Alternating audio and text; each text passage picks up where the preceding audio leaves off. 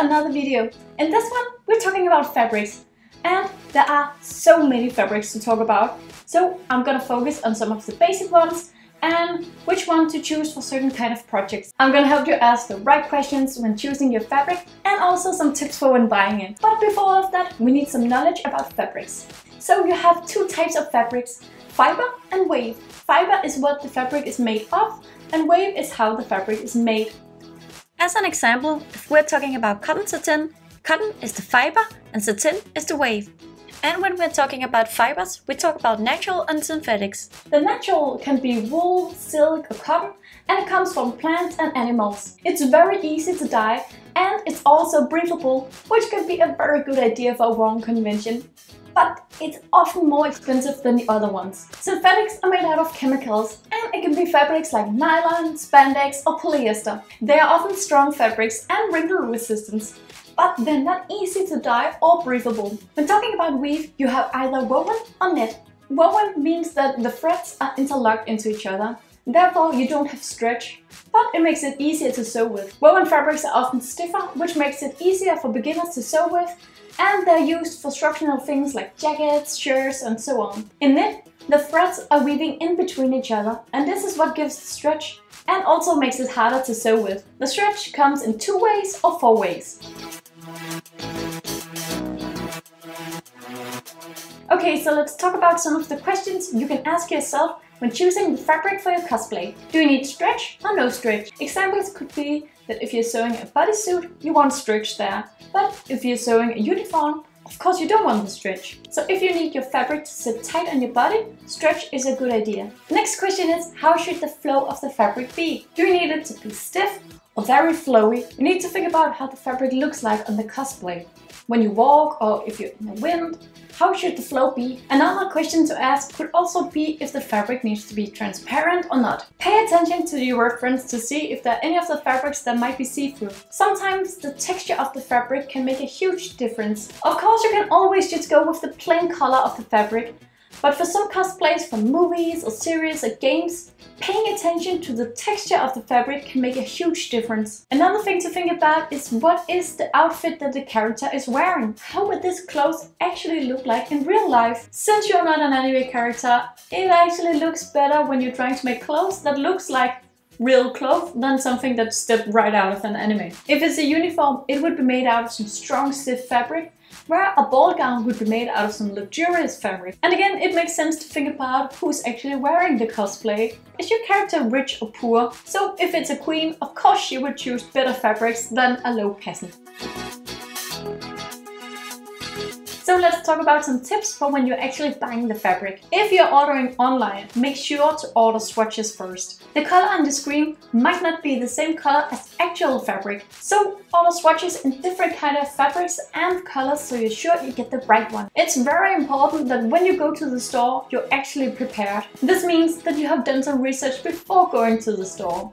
And that can be having some reference pictures on your phone or print them out, or you actually search what kind of fabrics you think will suit this cosplay. But if you have a great fabric store, you can actually bring the pictures to them and ask which fabrics they think will suit the cosplay. A quick tip is to not to choose too shiny fabrics, since they will actually look cheap in pictures and they're a pain in the ass to sew with. But I know it can be difficult since we cosplayers are like pros and are very attracted to shiny things. If you're buying a pattern for your cosplay, it will actually tell you what fabrics are suited for this project. When buying fabric in a store, it's a great idea to layer all of the fabrics next to each other so you are sure that they will all match together. Don't be shy to pull out the fabric to see how it flows, how the light is on it, and just get a good touch on it. Something I always do when I bought some fabric is to save the label with some of the fabric. Now I have a big collection of all the fabrics I have used, so when I need to sew a shirt or perhaps a high school skirt, I can just go look in my collection and see, oh, this fabric was quite good, so I'll use it again. But it's also great if I want to use it to a similar kind of project. Then I can just take the label and see if they have it in other colors.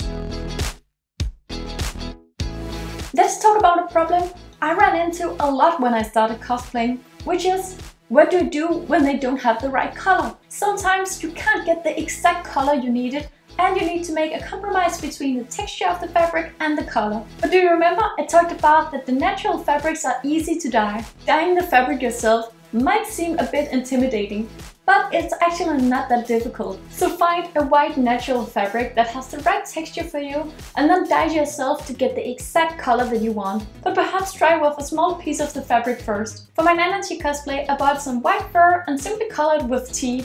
A great example of wanting too much the color to be the right one and not thinking so much about the fabric itself is my Dark Valkyria Diana. I should definitely have chosen a fabric with a bit more stretch to it. Okay, so we have talked a lot about what you need to look for when choosing the fabric and how to buy it. So it's time that we actually start talking about some fabrics. If you're looking for decorated or patterned fabrics, brocade is the one to go.